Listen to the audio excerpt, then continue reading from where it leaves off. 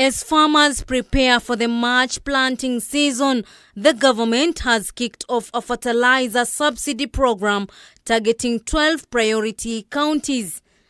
Among the 12 set beneficiary counties in the pilot phase include Narok, Bungoma, Uasin Gishu, Nakuru, Trans Nzoia, West Pokot, Migori, Kakamega, Bomet, Kericho, Elgeyo Marakwet and Nandi, all earmarked as food basket counties. The program is being fast-tracked. Speaking during the launch of subsidy workshop at the Kenya School of Government, Deputy President Rigathi Gachagua said the fertilizer will retail at 3,500 shillings per 50 kg that will be channeled to farmers through cooperatives. The government will distribute subsidy fertilizer only to farmers who have been registered by use of the e-voucher system that will ensure traceability and full accountability to the subsidized fertilizers.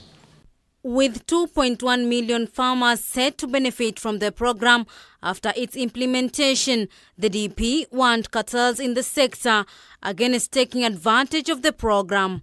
Mweke askari wachunge na muhakikishe ya kwamba kila mkulima amepata haki yake.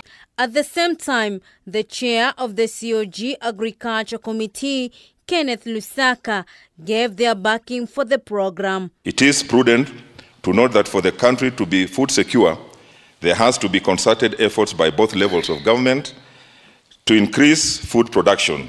This therefore calls for urgent action to reduce food gaps and protect livelihoods. This program will be implemented jointly with other sector holders. This comes as the Kenya Kwanza government tries to boost food productivity through subsidies to enhance food security.